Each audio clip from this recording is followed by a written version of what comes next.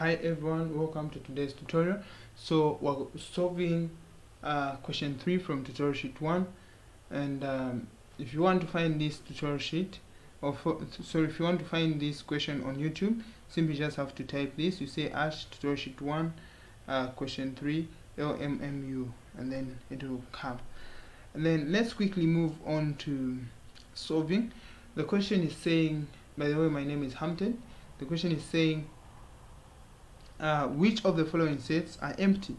So in other words, they are telling you to say, first you have to list this in roster form, and then when you list them, see if at all the set is empty or not.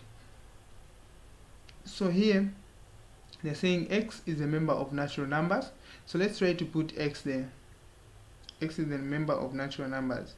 Okay, so when you solve this equation here, we don't have to put anything there, but when we solve this equation, we're going to have x being equal to, or rather, let me say this, have x plus 3 is equal to 0.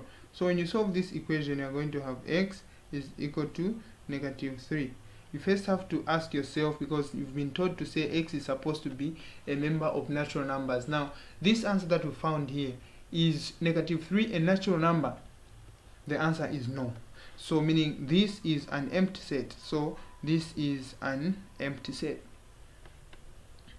Let's quickly move on to the second one. The question is saying b is equal to x is such that 1 less or equal to x less or equal to 2, where x is a member of natural numbers. So we find the natural numbers that are in between 1 and 2. Do we have any natural number between 1 and 2?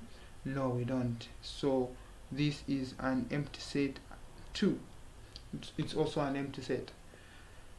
So let's look at C.